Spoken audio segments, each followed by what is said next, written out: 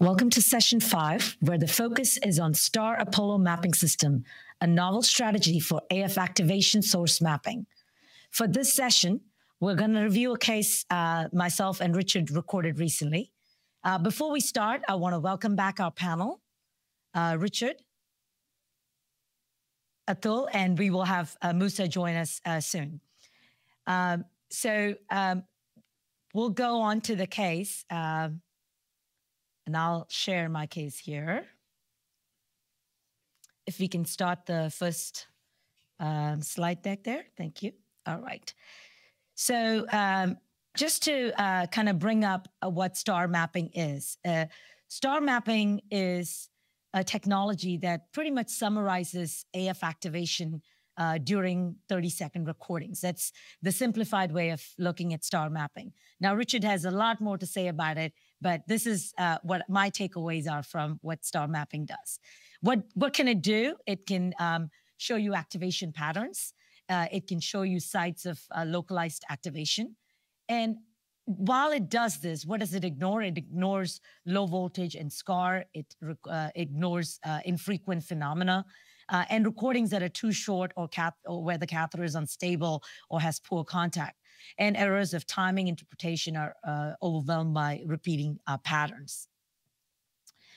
So how does it do this? So it takes the 3D geometry from the case, and it is able to show you where the location of the recording and the electrodes are. It is able to show you the dominant activation patterns, which are shown in this kind of purple arrow. And it's able to show repetitive sites of local activation, which are shown as these bright red spheres. Recording and electrode numbers and other characteristics can also be available if you want and if you ask for it with just a mouse click.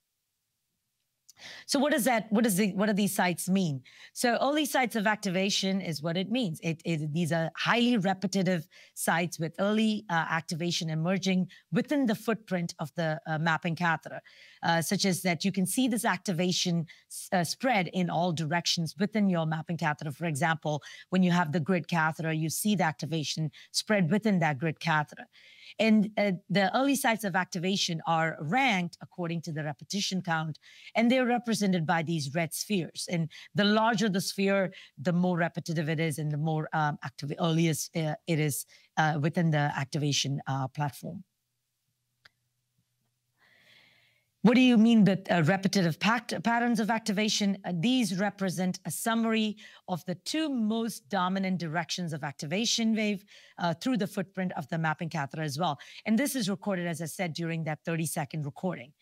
These are represented by the purple arrows.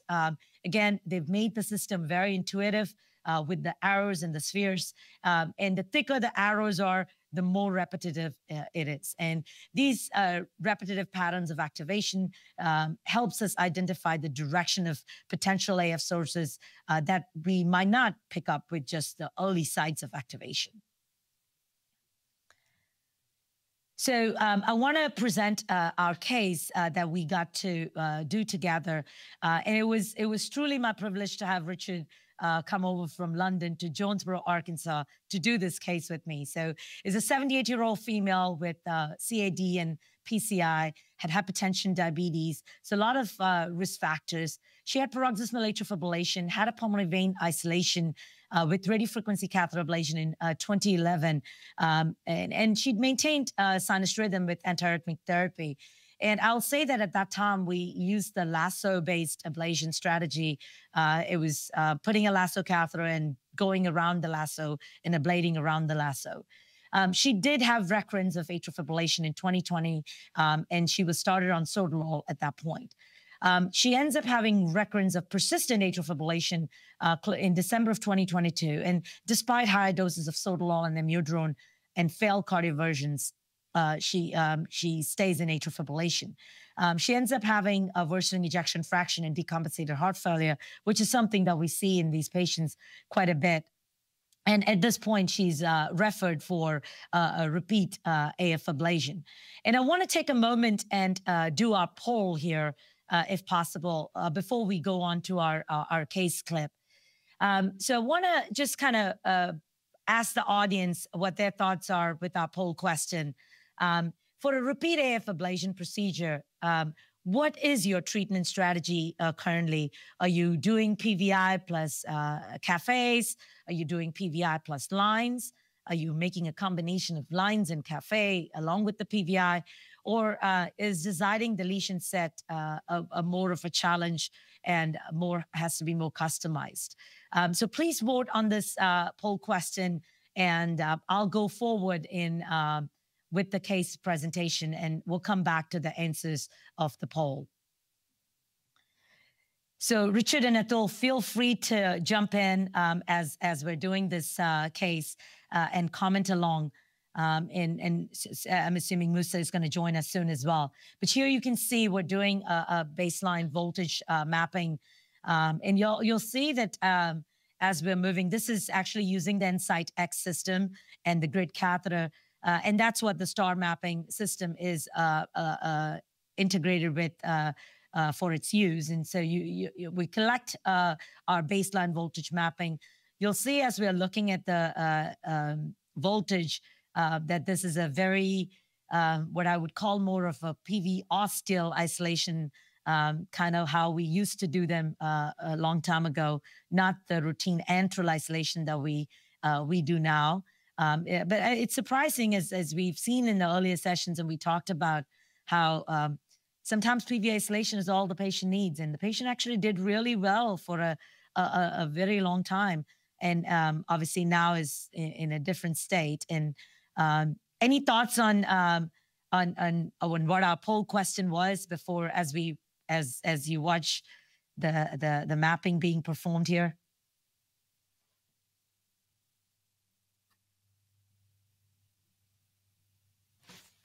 I don't have any particular thoughts on the poll question. You know, maybe a none of the above might have been a nice option as well, because I'm not sure that we necessarily know what we're doing. But you know, it's very interesting to me as I'm watching you collect this sinus rhythm map, that the voltage outside of the veins seems pretty normal, especially given the presentation. You said she came back with persistent AF, heart failure, decreasing ejection fraction. And, you know, it just goes to show how, you know, we still understand so little about the substrate of AF and you know, the clinical presentation, because if you'd asked me to guess what her sinus rhythm map would have looked like, I would have thought it's just diffusely diseased, and I see a lot of purple there. Yeah, so this is an AF map actually. The voltage gradients are pretty low. It's at 0.15. Okay, all right. So we're speeding it up a little bit. So sorry about that. I should have told you it's at a 5x speed that we're doing the map, and that is a great point. We'll see the sinus map at the end. But what you're seeing here is we're now starting to do what we call the STAR mapping.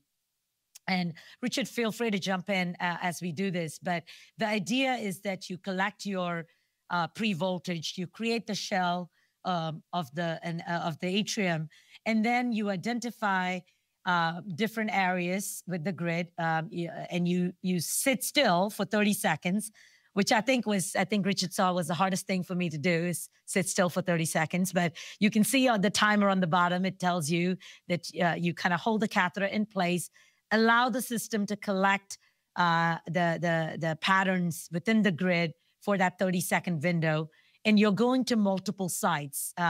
And I'm kind of doing it in a little systematic approach within the anterior wall, going to the posterior wall, coming along the antrum of the pulmonary veins, the base of the appendage there, and kind of systematically collecting about 15 sites or so, and letting the system take the time getting that data within the Insight X system at this point. Any thoughts on the mapping aspect here, Richard, that I missed? Yeah, so yeah, well, so I think it's important for the audience to remember that where the map is based on the unipolar electrogram timings, there's no filtering or secret processing. And what we're really doing is showing the patterns of activation based on those unipolar electrograms. And if you remember the old studies of Alessi using epicardial arrays on surgical patients, how long it took Michel de Groot to analyze those data just for a few seconds by hand. It's an incredibly time-consuming process. And as we get more data endocardially from things like the grid, it's becoming humanly impossible to really assimilate all the data. So what we're really trying to do is to give you a summary of what's been happening for the last 30 seconds. And because it's recorded for a reasonable length of time, patterns that repeat themselves become more and more obvious. And unlike current vector oppositions that are shown on some of the maps, which are just showing you the vector in real time, we're showing you a summary of what the vectors and the activations have been doing over a longer period of time. And the hypothesis being that if something's repeating itself over and over again, it'll come out and you'll be able to see roughly the area of the atria that it's emerging or originating from.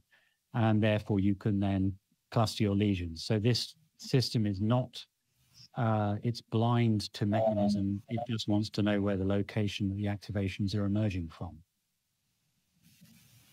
Yes, I think, when I was, it's interesting because if I start looking at cafes, and obviously in AF, it's very hard, but when you go back and look at when I look back at the cases that we did, what I would have thought of areas as early sites is not what I saw the system recognize. So I think there's definitely the fact that you have AI involved and makes it easier that the human eyes don't process. I think that's the beauty to me. Yeah, it's a good point because cafes, we don't know whether cafes are an origin with a very fast activation or they're created by collision of wavefronts and are passive. And so what we're really trying to do is distinguish between those areas that look really interesting, which ones are the ones pushing activation out and which ones have activation coming in towards them and colliding. Yeah, I'm wondering whether we should take a look at the audience poll and see what the audience thought. And maybe you're right. None of the above is what we should go for.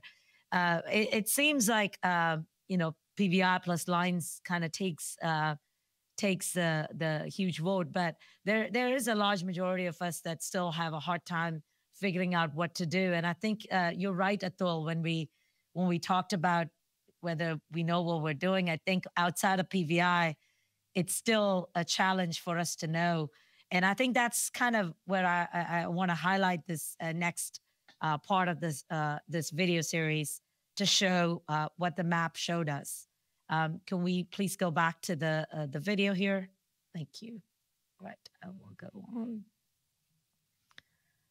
So Richard, here we're showing. Go ahead, Atul. Go ahead and pause that. Oh, no, I was just going to say, I'm glad that you chose to analyze the unipolar electrograms because, when we think about what's happening, ideally, we would love to see the action potentials, and to really understand what's happening. That's not practical. But I think the unipolar activation really gives us a better sense of what's happening at that MAP level than the bipolar electrogram could ever give us. And, in the bipolar, we can get very, very confused, especially in these cafe areas about what's really going on. Yeah, that's a great point. And just to talk about just the practical side of how this gets transferred. The data that's collected in the InsideX system is transferred onto the STAR mapping system and takes about 10 minutes for Richard to give me his STAR map, which was incredible too. And just a thought on that, Richard. I mean, is there plans of making it more bidirectional, optimizing that workflow a bit more, where it's all one package? It's a great question. Or am I in trouble? I paid you to ask that question because we have, we have a FDA submission in to take the data directly from an Ethernet cable live from Insight. So the map will update itself as we go along. So what will happen in the future is that you'll be able to then decide which direction you move your grid based on the RPAs and what they're pointing to. So it'll be live in Q2 next year. Yeah, that's great. Yeah, let's play the video back up again. So here we are starting to see the star map here, and we're starting to look at early sites of activation and the patterns of activation as well. And you can see we're highlighting some of these areas. Here we are looking at the anterior septum along the right atrium, and also in the anterior LA wall. You can see the repetitive patterns, the two that are being highlighted that are kind of crisscrossing each other. We're seeing the early side of activation along the right superior anterior atrium. And as we come into the posterior wall and along the posterior roof, especially along the right superior pulmonary vein, we're seeing those early sites of activation again, but also repetitive patterns of activation emerging from there in kind of both directions, which I think is also very interesting. We're looking here along the base, along the anterior base of the right inferior pulmonary vein, again, seeing some of those patterns. So these were kind of the patterns that we identified. Anything more on the star map, Richard, that you want to add along? Well, what was, I think was really interesting is that this patient who had an osteal isolation still had a cuff of tissue around the outside of the vein, which you'd identified, and the activations are going into the vein. They're not coming out of the vein. So clearly those RPAs, you can see they're consistently pointing towards the vein rather than out. So the deep in the vein cannot be the source. Yeah, I mean, this, sometimes we'll talk about doing a repeat PVI, but I think this is a great point that you made, is the PVs were probably not the source. And at this point, what you're saying is is actually tagging these early sites of activation and these repetitive patterns of activation onto the Insight map. So you're taking those points, and you can clearly look at where the catheter was at that point, pick up exactly which electrodes we need to tag. And what you're seeing there is my clinical team taking those points and giving me little markers, and they're marked in little green dots. And once we put those green dots in place, I'm kind of customizing my lesion set. I wanted to make, as Richard said, there was a pulmonary cuff there, so I wanted the right-sided atrium to be a little more wider. But I created the lesion set, or drew the lesion set, incorporating the early sites of activation and those repetitive patterns within my target lesion set. And we're using a Tactiflex ablation catheter here.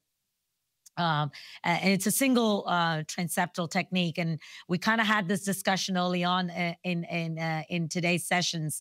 I'm a single transeptal axis person. I try to get my first pass isolation and then come back with the grid and check. And I think there's obviously two ways of doing it. You can obviously have your grid in there as well, but we're applying 40 watts in the posterior wall for about 10 to 12 seconds, and about 50 watts in the anterior wall, more stacked lesions in the anterior wall as we're coming along that anterior atrium. And I think I want to take a moment as we get to that anterior septal area. This was one of the areas that we had identified that had a lot of early sites of activation, and also some really interesting paths, especially with the signals going into the pulmonary vein there. And so the question is, how wide do you come? And if you do decide the atrium, how do you decide your atrium? So to me, this is, even for a PVI alone strategy. I know for this case, I used a redo case, but I would think that there's some value in assessing where that PVI maybe need to be. Any thoughts on that? And before I miss that point here, you can see as we are in that area, along that right superior that we actually convert to atrial flutter. It's an atypical atrial flutter here. You'll see we're now doing the roof line just because that we had that early sites of activation along the roof in both the right superior area. And as we finish that roof line, you'll see us terminate as well. But as we watch this map, any other thoughts on the idea of incorporating this into a lesion set that you kind of have in mind? I mean, for me, yeah, so maybe if I could... You go ahead, Atul. Maybe if I could just ask a question to both Richard and Devi. So are you just trying to incorporate those red or orange dots, or are you also trying to incorporate the arrows? And if so, you know, which arrows do you kind of give preference to? So the arrows are an indicator of directionality only. So if you see arrows where the activation is spreading from one location in lots of other, you know, spreading away, then the arrows could indicate there's a region that activation is emerging from. So that's one of the things we look for. The early sites of activation could be a focal activation. It could be epicardial breakthrough. We're not able to distinguish. But if you see a red dot and arrows going away from it in both directions, that's a further encouragement that may be another source of AF. So in this situation, Devi felt that our goal was always to try and do the minimum amount of ablation and leave the patient with as much natural atria as possible. And as we saw during the voltage map, their atria was very normal. And so Devi's plan was to use the PVI that she wanted to do and also encompass those early sites of activation within it. And it turned out that that's what organized the patient back into a regular tachycardia. And I think we talked about this before as well. You know, I'm more a minimalist when it comes to ablating in the atrium. Try to do as much as I need to. And I think to me that was, we pointed early that the voltage was normal. So I did not really want to do any more than what we needed. And we did see those activation patterns along the roof, which is why we did the roof line and we terminated with the roof line. And we ended up doing a flutter line in this patient as well because they had clinical flutter at one point. And our final lesion set ended up being PVI, which was a more wider antrum coverage, and then a roof line, which we showed that was blocked using the omnipolar mapping, and then a CTI, which is probably not what I would have maybe done if I had not had the mapping tool. And it's kind of, I'm starting to realize that I probably need to have more input than just anatomical ablation, especially in some of these redo cases. And just to kind of show some data, don't want to take a lot of time on it, but this is data from Dr. Hornibroch and his group looking at outcomes, long-term outcomes, comparing just conventional therapy. And what they considered as conventional therapy is if you took persistent AF ablation patients and divided them to just de novo persistent AFs and going in for radiofrequency ablation, there was a PVI cohort, which they looked at subgroup analysis. But the conventional group could either have PVI or cafes, PVI plus a line, or PVI plus cafe plus line, or they could have ablation guided by star mapping. And you can clearly see from the graph that the recurrence from atrial arrhythmias was much less with when the star mapping technology was used in this patient population. And I think our at least our few experiences that we've had, we've been able to utilize the technology to get a very targeted approach in my mind, rather than just an anatomical approach, especially in patients that we don't really have a substrate to go behind. Just my thoughts on it. I think to me, the system gives me a summary of activation data. I think it helps design a more customized treatment plan, like you saw in our case.